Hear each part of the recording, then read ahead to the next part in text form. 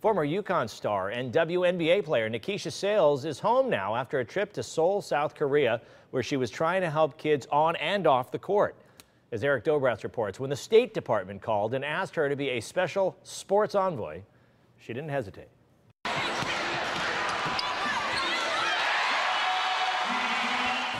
That was about my fifth one. I've been to maybe 5 or 6 different countries doing them.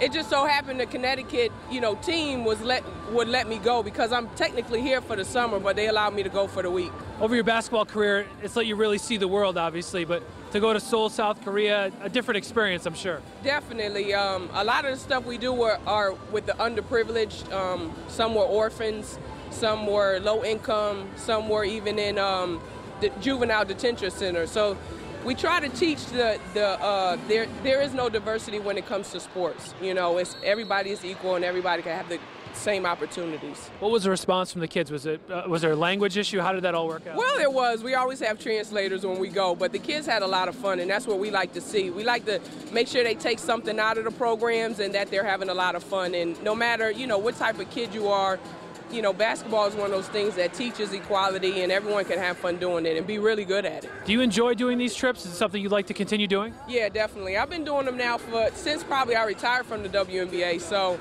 I really, really enjoy them, and I'm glad they keep asking me to go because I always say yes.